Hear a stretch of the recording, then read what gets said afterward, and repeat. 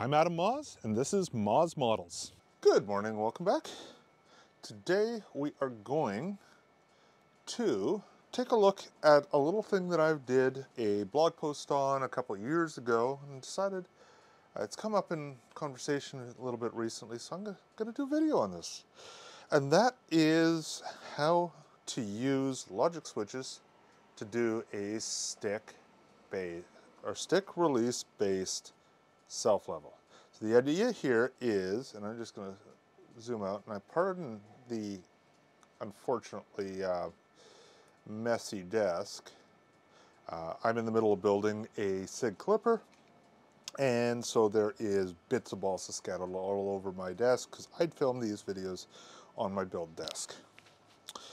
So the idea here is, and I've got a new model set up. Let's just go. So this is, ooh, yeah, go edit. We're gonna have to change something a little bit here, but what we've got here is, actually, you know, we're just gonna create a new model. Model select, new model, an engine, 2 ailerons, no flaps, boom. I'll call this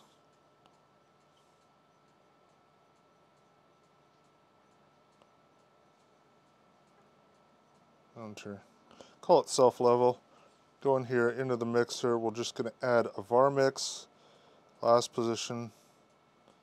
This is stab mode.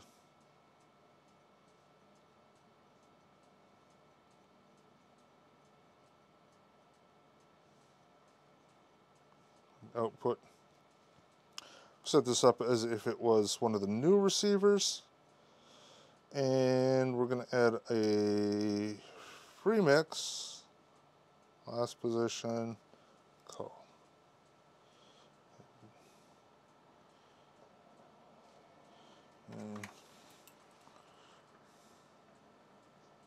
Source is going to be trims T5 because I use trims T5. And add a curve.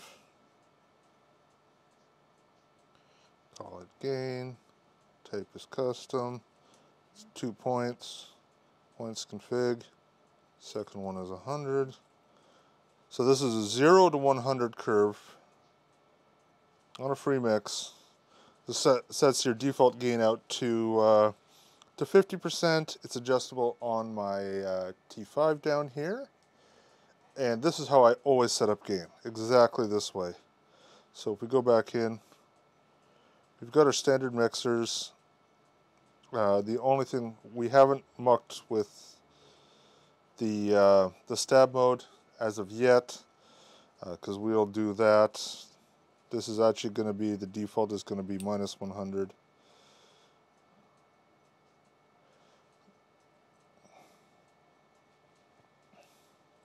Which is stabilizer off, at least pretty sure it is. I'll have to just quickly cross-check one of my other radios.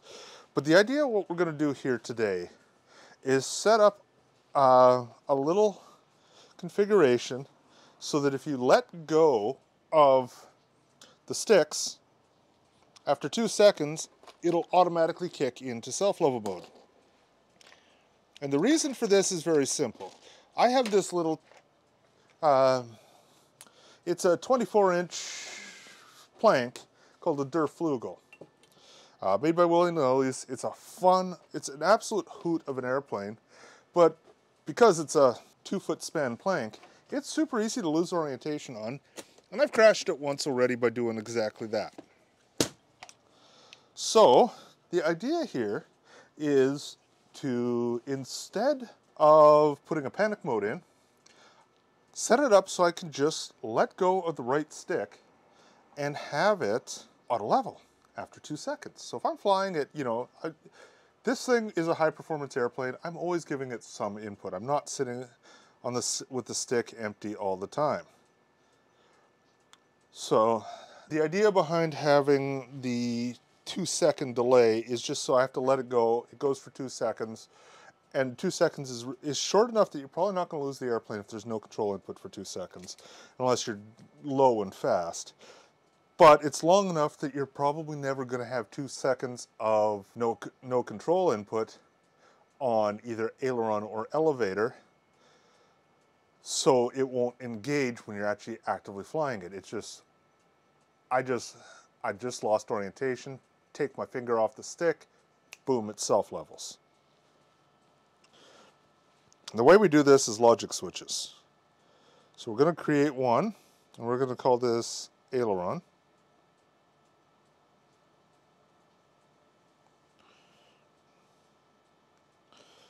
So, and we're going to use absolute is less than X. And just so you can see it here, analogs, aileron. And I like 2%. 2% is something that is not going. So you can see here, goes, let's zoom back. You can see me waggle the stick. It's green when the stick's there, and it is not green as I wiggle the stick. And next we're just going to clone this, because that makes it easier to set up.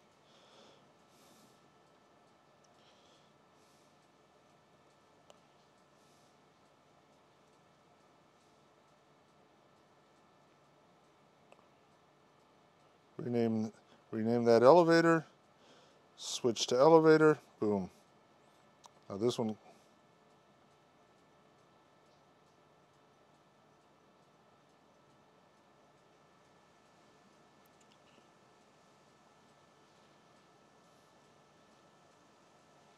I accidentally hit inverted. There we go.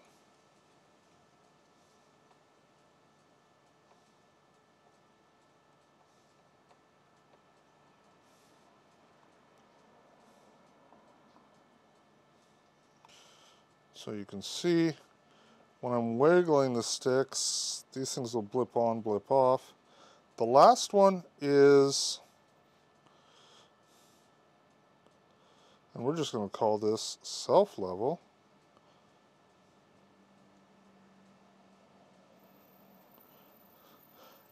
And I'm so used to typing with my finger that oh, whoops, I spelled level wrong because I couldn't tell. And this one is going to be and. Or it's going to be and logic switches aileron and logic switches elevator. Now you'll notice this goes. Now as it stands right now, I'll just zoom in so you can read this better. As it stands right now, this comes on immediately when I let go of the stick. We don't want that. We want a couple of seconds of delay before it kicks in, because there are points where I'm going to have that stick centered and I'm not going to be in a self-orientation.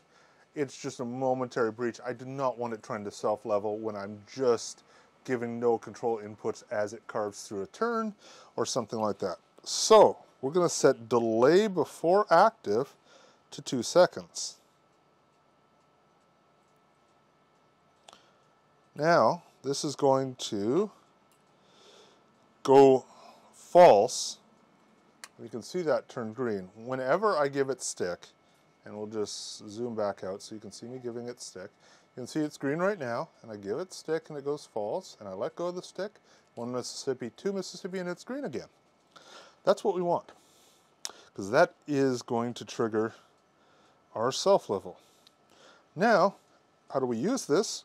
We go back to stab mode. And we're going to do this the modern way for the current one.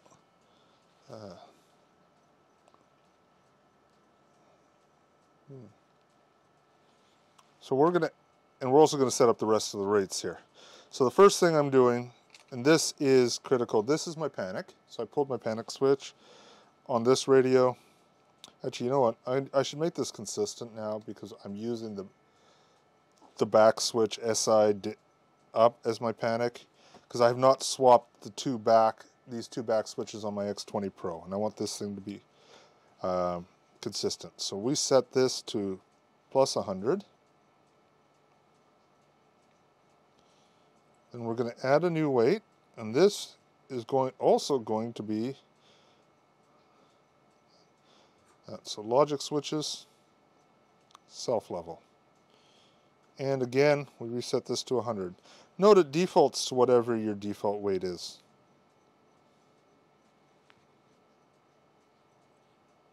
Or your current weight. Next up, we're going to set our regular mode on SB, because I always put it on SB, and that's going to be 0. 0 is rate stabilization only. And finally, we're going to go switch down, and this is also going to be 100.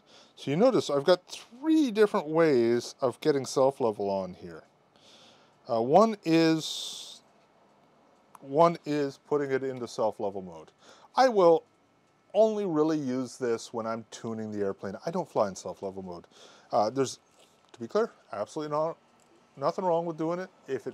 If it's what you want to do and how you want to fly your airplane, go nuts. You're flying your airplane. That's what's important.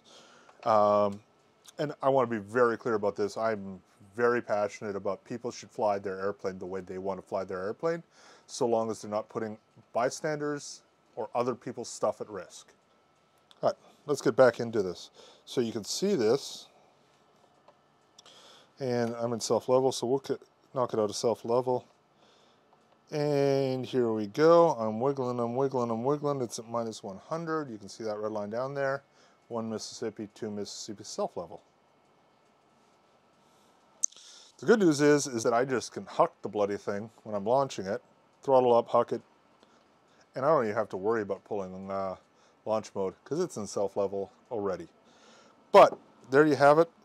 This is stick-based self-level. It is super easy, super quick. You can see we've